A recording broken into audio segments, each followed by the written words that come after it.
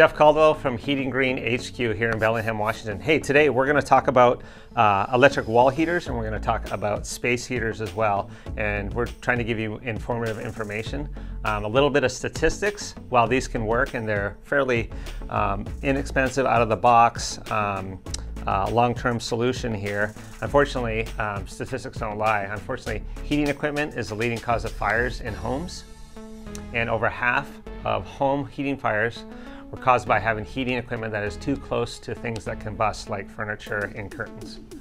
At the same time, unfortunately, worst case scenario, 81% of home heating fire deaths involve stationary or portable space heaters.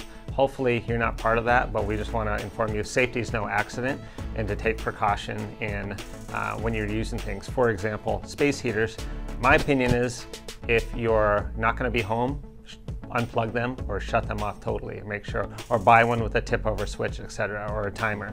Also, when it comes to the wall heaters like this or baseboard, don't put anything flammable. I think they say at least 3 feet away from them.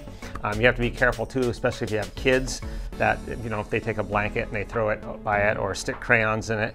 What happens over time in any house, dust collects. You can see this actually came out of my house right here, and we're doing a bathroom remodel right now, and tons of dust is collected in here. And in fact, before we started, this was so full, no air would go through. And so what can happen is that lint, anything coming through the bathroom, can actually catch on fire. I don't know if that's going to happen, but potentially this is a flammable material. We don't want that to happen.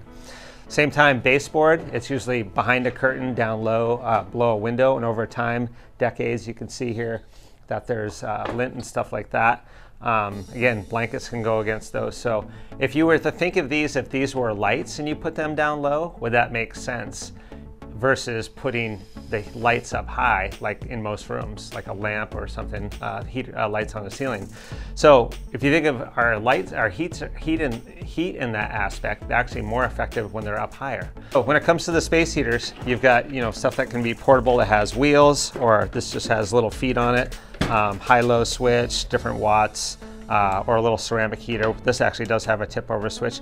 They all have their benefits for sure, but just as they're sitting down low, they can, you know, a kid can come by, a dog can come by, or you could, you know, trip over or something like that. You just want to be really careful and not be part of those statistics. So again, as a long-term better alternative, using our heaters that are hardwired, and we do have some plug-ins that are static that would go on a wall and not have any potential of falling off or things catching them on fire. Visit our website, heatinggreen.com. We'd love to work with you and help you, inform you about how we can, you know, make things better for you, and you can do it one room at a time. You don't have to do the whole house necessarily. So hey, we appreciate you watching. Like and subscribe, hit the notification bell, and thanks for watching. What's up?